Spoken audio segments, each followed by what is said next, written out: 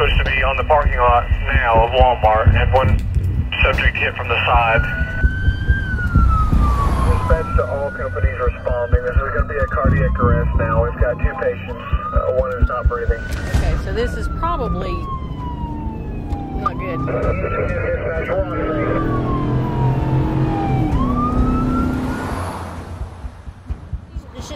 They're stabilizing her and getting her in the ambulance.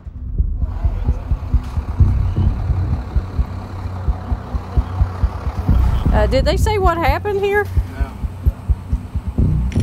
They didn't say how it happened? I'm assuming that SUV got them both. But yeah, obviously. Okay. That's a weird thing. Yeah. So the majority of DUIs are heroin? Oh yeah. Probably 60% or more of the DUIs are actually heroin and not alcohol. 1 week later, the woman put on that stretcher died. The driver who hit her told police he was addicted to opioids and had an injection earlier that day. Over the years, we've seen a decline in the number of DUI deaths and things like that, but with heroin, that DUIs are going up. This is America's heroin crisis, and it's not slowing down. Overdose deaths from opioids, including heroin, have surged in the last 15 years. With that comes a wave of addiction and disease, including hepatitis C and HIV. Governor Mike Pence will declare a public health emergency in the southern Indiana county that's the center of an HIV outbreak. Last year, the Centers for Disease Control highlighted 220 counties nationwide at risk of an HIV outbreak. Many of them were here, across West Virginia, Kentucky, and Ohio, where health officials, lawmakers, and police are at odds over how to get people into treatment and keep them alive. Syringe exchanges like this one, the Cincinnati Exchange Program, take in dirty needles and give back clean needles and other supplies. It's controversial, but this one, unlike most, is mobile and actually hits several spots across the Cincinnati area every week. How many different locations are you guys hitting? 4. 3 in Cincinnati and 1 in Middletown, which is the county north of here, Butler County. There's a public health principle called harm reduction. And what this means is you don't sanction the behaviors that lead people into the wrong direction, but you want to keep them alive and healthy so that they can make it to that next step, to recovery. For more than a decade, Dr. Judith Feinberg has urged local governments to set up syringe exchanges to get dirty needles out of the hands of drug users and get them into treatment. Public health officials really understand that harm reduction is an appropriate way to manage an aspect of the epidemic. The problem is getting the political support to do it. And the political support isn't there because, I would say quite frankly, because of stigma. People see individuals who suffer from the disease of addiction, it's a brain disease, as just being people of poor moral character and people without willpower.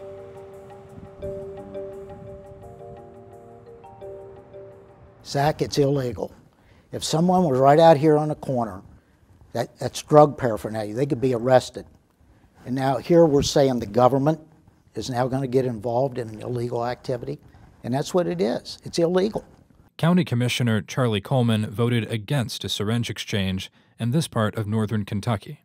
We have a heroin problem.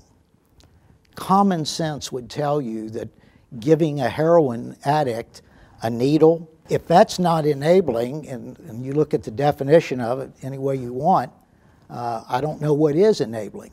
Research over the last 2 decades has shown otherwise, that people taking part in syringe exchanges are 5 times more likely to enter treatment, that exchanges have led to a 70% drop in new HIV cases tied to injection drug use, like they did in Washington, D.C., and notably, that exchanges don't lead to increased drug use.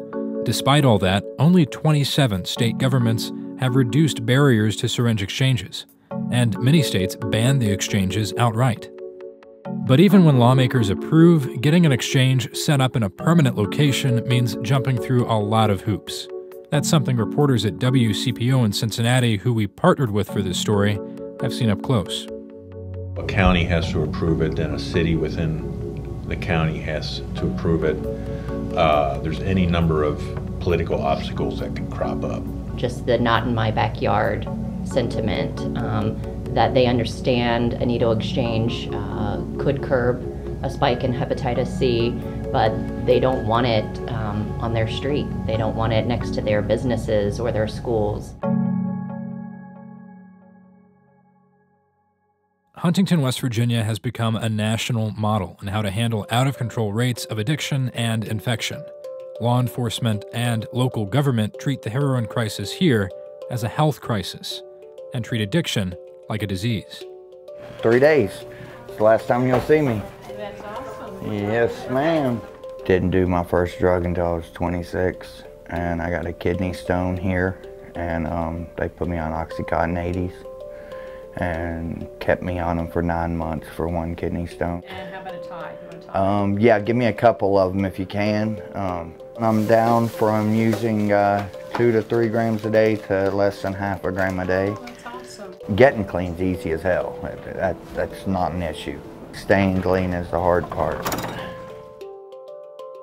Another tool in the fight against heroin is naloxone, which blocks and even reverses the effects of opioid overdose. Now it's being put in the hands of emergency responders and even the public. So basically, everybody's trained to use naloxone. This trainer contains no needle or drug. If you are ready to use, pull off red safety guard. To inject, place black end against outer thigh, then press firmly and hold in place for 5 seconds. 5, 4, 3, 2, 1. Injection complete. So the live doses talk just like that. There is no time to waste, so this officer gets a drug called naloxone ready right away. There's a small response. Can you hear me? Hey, can you hear me?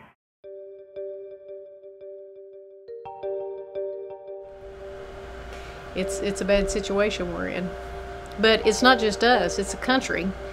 We absolutely have owned the problem. We're keeping real-time data, which a lot of places are still even in denial that they have a problem. But we're owning it, and we're trying to change the way we do business. Naloxone, handing these out to people just who come in through your door, do you know how many recorded saves you guys have had from people using naloxone? Yes, we started our naloxone distribution training program in February 2012, and since then we've had 481 reported reversals. And that's people who overdosed and naloxone was used to revive them, basically? Correct. In 1989, Seattle's King County started the first syringe exchange in the nation. Now they'll have another first for the U.S., a supervised consumption site, where people will be allowed to inject or consume heroin under the eye of a health professional who can revive them in case of overdose. This is something nearby Vancouver has already. Supporters say the goal is getting people into treatment. We have needle exchange programs in most of the areas of the country where we give people clean needles so they don't transmit bloodborne infections like HIV and hepatitis C and hepatitis B. But then we ask them to go outside in the alleyway or into the restroom of their local restaurant or coffee shop to inject alone where they can die unattended from an overdose. We feel it's more appropriate to bring them inside into a controlled environment, let them inject where if they have an overdose, the overdose can be reversed and their life can be saved, and then build a relationship, a trusting relationship, so that when that person is ready to enter treatment, they know where they can go and get compassionate care and get linked to a provider of medication-assisted treatment. More people are homeless in Seattle than almost anywhere else in the nation, and sites like these show a part of that. The issue of heroin addiction and homelessness are very much tied together here. These are the sites where people are injecting and consuming drugs. They're not supervised. We won't be able to address the homeless issue unless we have effective treatment on demand, interventions getting people off of drugs rather than this movement that Seattle seemed to start at about 8 years ago to decriminalize heroin use. Republican Mark Miloscia hopes to block supervised consumption sites in the state Senate. Earlier this year, he put forward a bill that would withhold public health funding for any local government that sets one up. We need to go to the treatment programs we know that work. Go back to what worked. Have the police arrest drug dealers, force people into drug treatment, give them support, treatment on demand, get people off drugs so they can live a normal life. But the sheriff for Seattle's King County says the city can't just arrest its way out of its heroin problem. Now, I've been a police officer for 41 years, a good part of that as a narcotics detective.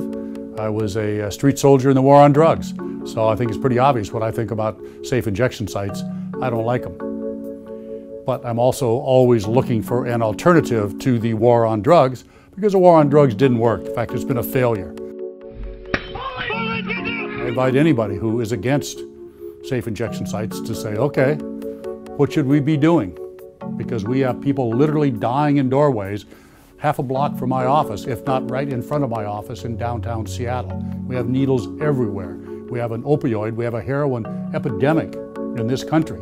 Perhaps this is something we can try to see if we can keep people from dying.